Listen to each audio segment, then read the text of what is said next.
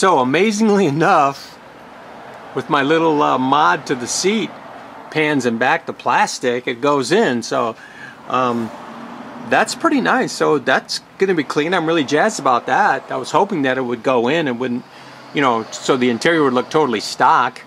The back seats don't weigh much in this thing, so I mean, as far as doing a back seat delete, it's not enough for me to worry about as far as that goes.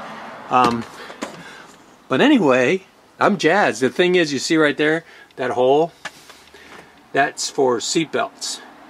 So at the moment, I'm gonna have to figure out a way, because I had to cut the original seat belt mount out to get the motor in.